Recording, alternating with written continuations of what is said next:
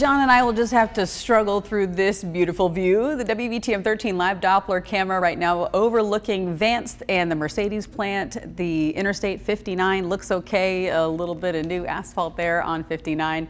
Always a nice little surprise. Aldott working their best. Rain chances, they're going to be tricky. Right now, we're looking at rain chances in the afternoon between about 2 and 5, but they'll be very intermittent. We are going to introduce rain chances in the forecast. That's just one feature. Our weather pattern, the high pressure ridge, that's breaking down, and we're going to start really introducing more and more rain chances in the forecast. One in particular is coming out of the Rockies. That's going to gear up a little bit more humidity, and there's an area of low pressure right now in the northern Gulf of Mexico that is already streaming in some spotty showers. So winds coming up from the south and then an approaching weather feature. Needless to say, rain chances are up. We've got plenty of humidity in the atmosphere, and we have rain chances almost each day in your 7-day forecast, but Tuesday's rain will impact you. So we have this yellow little mark here, the impact symbol, just letting you know that it will impact your travel and potentially how you plan out your day, your routine.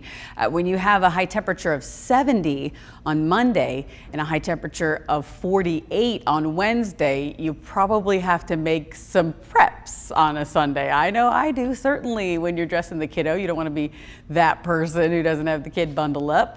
Well, let's go ahead and fast forward to Monday night, because that's when the rain chances move up to about 50%. Temperatures will be very mild though, almost 70. Sun goes down, we'll be in the 60s. Rain chances build. We look at Tuesday morning. That's our impact day. So showers will start. Temperatures won't be frigid, but a cool rain and a few heavier downpours, maybe even a few thunderstorms. The weather will be very dynamic. There's going to be a couple of weather features in play that could potentially tap into about 1.5 inches of rain. So 40s and rain at 3 p.m. Carpool lane will be soaking wet, and then we're looking ahead to basically midnight and into Wednesday morning.